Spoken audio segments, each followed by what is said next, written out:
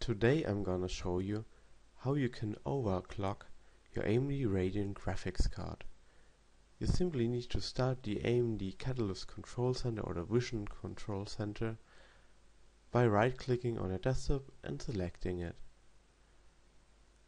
Normally the advanced view should appear and you would have the Performance tab, which you should select. Afterwards, go to AMD Graphics Overdrive. And you might need to unlock this. I've already unlocked it, so this is not available for me. Now, there are some good reasons you cannot unlock it, or the graphics overdrive is simply not available. That might be true if you have a notebook graphics card.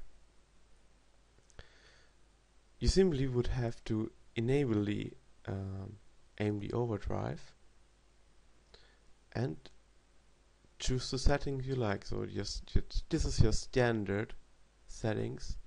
This might be different, and just slightly raise it. So I would just want to overclock it slightly, and the same thing slightly for the memory, like this.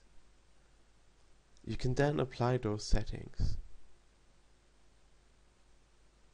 Now you've overclocked your graphics card.